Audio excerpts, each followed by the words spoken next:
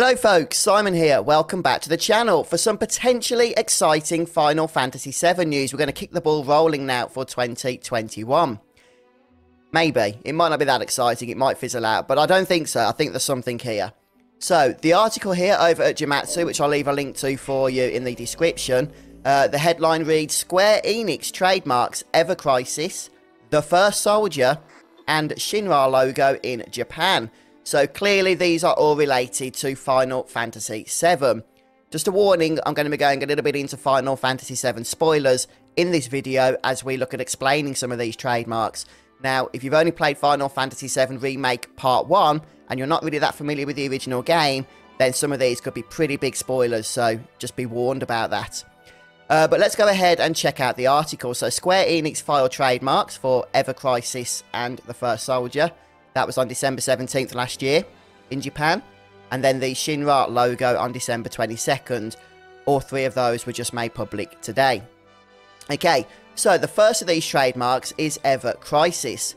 Now, for those that are familiar with the Final Fantasy VII compilation from back in the day, you might remember two games. One was called Before Crisis. That was a mobile-only game that was released in Japan.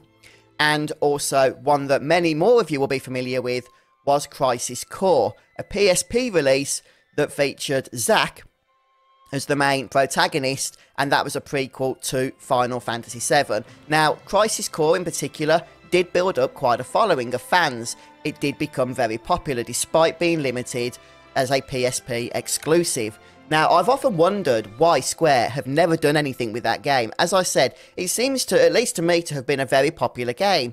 Around my channel, people talk about it quite regularly, and I'm often seeing articles about it online. So I'm surprised that Square never re-released that game, not even as a remaster, just as a normal re-release on, say, PS4 or something. They probably would have made quite a bit of money off doing so. But for whatever reason, they didn't. But maybe that's what Ever Crisis is going to be. Some kind of re-release of Crisis Core. I think a lot of people would be happy if it was. Square are, of course, working on Final Fantasy VII Remake Part 2 at the moment. That is in full development.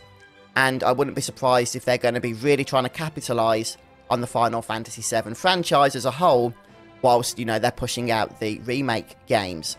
So maybe that's what these trademarks are all going to be about. Smaller titles, smaller games maybe, that are just going to keep Final Fantasy VII in the, the gamers and the public's consciousness as we wait for these other releases, these major releases. Next up, we have The First Soldier, which Gematsu, I think, logically concludes may be a reference to Sephiroth, the main villain of Final Fantasy VII. Now, this is where we're going to be getting into a little bit of spoiler territory. That makes perfect sense. Sephiroth, as I'm sure many of you know, was a very special person because when he was pregnant, it was Hojo, Professor Hojo, who injected Sephiroth's mother, Lucretia, while she was carrying him as her unborn infant. He injected her with cells from the alien extraterrestrial Genova. And it was because of that that Sephiroth was given the superhuman powers that he's so famous for having. And Shinra wanted to capitalise on that. They wanted to use Sephiroth's DNA to try and breed a race of soldiers themselves. So, yeah, Sephiroth was known, I guess, as the First Soldier. So whatever this is going to be, is it going to be a game? Is it going to be a movie? Is it going to be a comic book? I don't know. But it seems to be something related to Sephiroth and perhaps his story as to how he was created, how he became powerful, what happened to his mother, all of that stuff. It is touched on in the original Final Fantasy VII, but it is, spoken of in flashbacks and in dialogue, because it's all ancient history by the time that the events of Final Fantasy VII are taking place. So if we're going to get some form of media that is actually focused on that part of the game's history, then I'm all for that.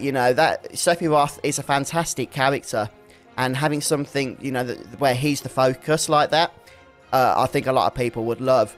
And then finally, they've gone ahead and trademark, the Shinra Electric Power Company logo. That's an interesting one.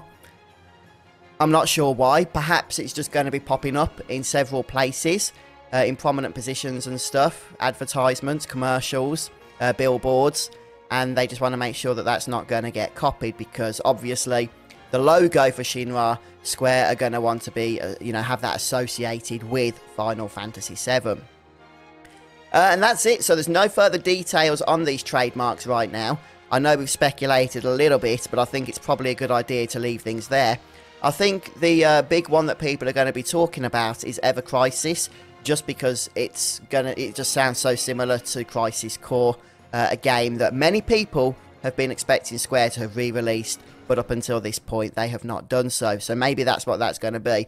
But for me, I'm very intrigued by what the first Soldier is going to materialise into. Yeah, you know, maybe a movie. We haven't had much Final Fantasy movie action recently, have we? Especially not for Final Fantasy VII. I think the last Final Fantasy movie was Kingsglaive, wasn't it, for FF15? So maybe that's what one of these is going to be.